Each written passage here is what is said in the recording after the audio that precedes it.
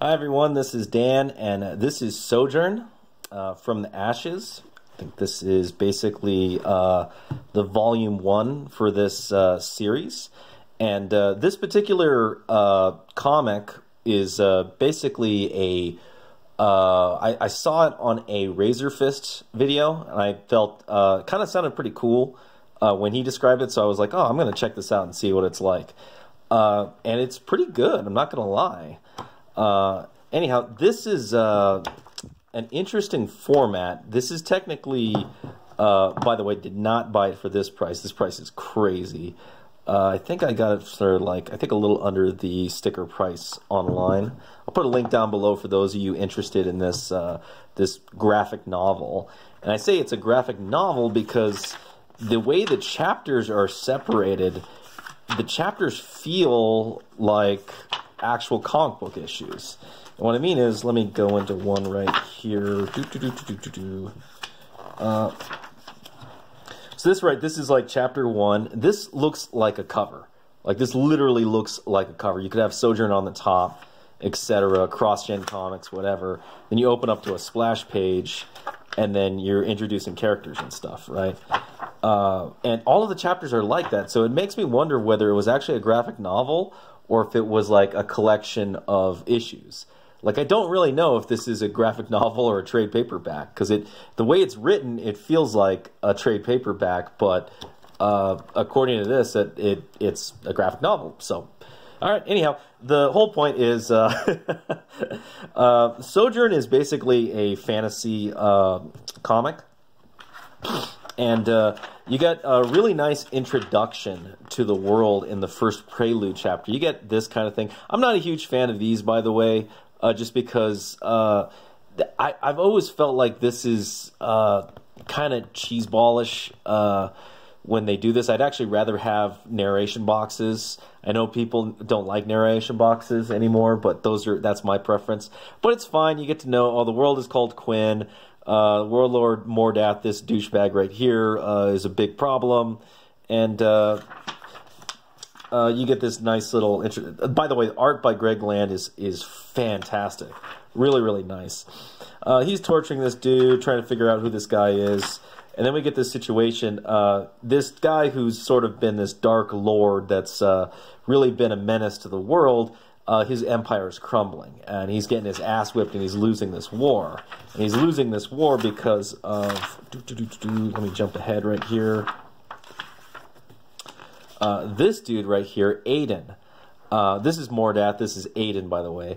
And Aiden has sort of united the 5 lands of Quinn and rallied them to defeat Mordath's rule. And Aiden basically smokes Mordath with an arrow, kills him and ends his life and his reign. And then you get a little bit of lore building. Very interesting. He doesn't want to be the king, even though the people here want him to be the king after defeating Mordath. He breaks up the arrow into like 5 pieces and sends it to the 5 lands, creating sort of like your typical European kind of mystical fantasy type of thing. Like, you can see how, oh, I have 5 pieces spread across the lands. It's like, okay, you're kind of developing, you know, the sort of MacGuffins to get your quest going, which isn't bad. It's just sort of like, you know, it's like when you already know when something's going to happen, you're kind of like, I'm not feeling that too much. But it's not bad. It does its job in the beginning, which is getting you into this fantasy world, and it's pretty cool. And then what's really cool right here is you get this little dark intrigue right here where they go into the tome of Mordath. You get these characters right here kind of talking some background smack, and Mordath gets resurrected.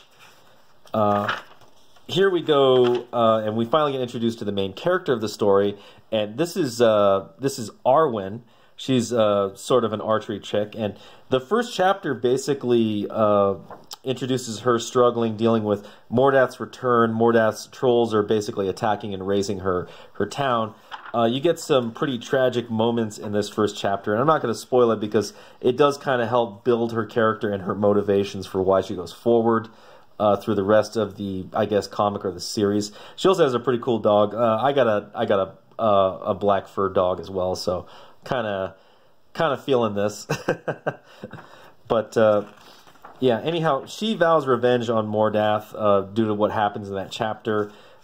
She attempts to assassinate him by literally, breaking into his freaking fortress. This is what he looks like now after he's been resurrected. He's now he basically looks like freaking looks like almost like a Marvel villain from like the movies and whatnot. It was like cryptic looking bald dudes, right? And she attempts to assassinate him. It doesn't work out. She ends up teaming up with this guy, Gareth, and they're able to escape out of this this dungeon. And well, actually, they almost escape. And when they're about to die, this character Nevin shows up and saves them. One thing I noticed about this graphic novel is that it moves kind of fast in the first couple chapters, in that, and it's kind of nice, but at the same time, I don't know what the right feeling is, but the pacing feels a little bit off in some ways, for some reason when I'm reading through it, and I'm not sure if it's just the nature of the characters being brought in, or maybe just the format of a graphic novel feels like the pacing's off. But it's kind of interesting when I was reading through this. So they escape, and then Nevin brings them to a different location, and she basically tells them, why she did what she did. Arwen, kind of shows off a little more of her character. She's very distrustful of everybody, and she, goes to explain, why Mordath, needs to be, or why she goes to explain what they need to do to stop Mordath, but she doesn't really explain why in particular she saved these characters, or why she knows all this stuff about Mordath. And it's kind of, mysterious, but it's alluded that she's one of these mysterious characters that was there when Mordath was revived. Which is sort of interesting.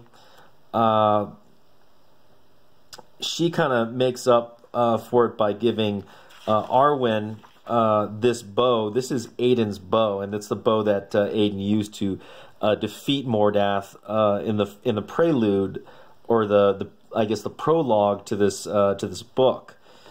And she kind of disappears, and they got to go fight some trolls, and they escape and make their way out. And at the end of their escape, she resolves that, okay, well, I don't necessarily believe this lady, but I'm gonna go take this bow and start this quest to go, to go find the 5 pieces and call forth Aiden and try to overthrow Mordath, right? And it's what I will say is the art is fan-freaking-tastic. I absolutely love this art by Greg Land. It's really, really nice. Very, very beautiful art. He makes Arwen, Gareth, Nevin look very good. He makes Mordath look very menacing. And nothing bad to say about the art.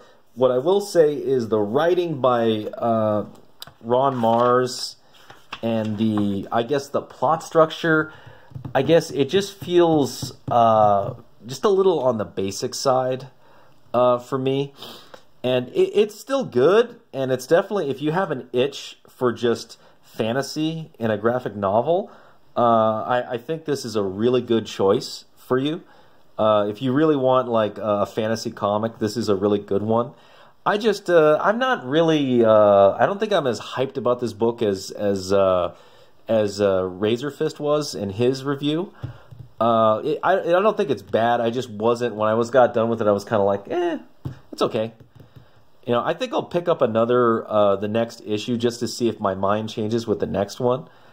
But yeah, man, art, writing, Anyhow, that's it. Let me know what you think about this review or this book. Maybe I'm missing something when I'm going through this. Yeah, if you like this video, please hit the thumbs up. Subscribe if you haven't subscribed. Hit the bell for notifications. If you got any comments on this book or any of the creators, Ron Marz, Greg Land, etc., or CrossGen Comics, leave them down below. And I will see you next time.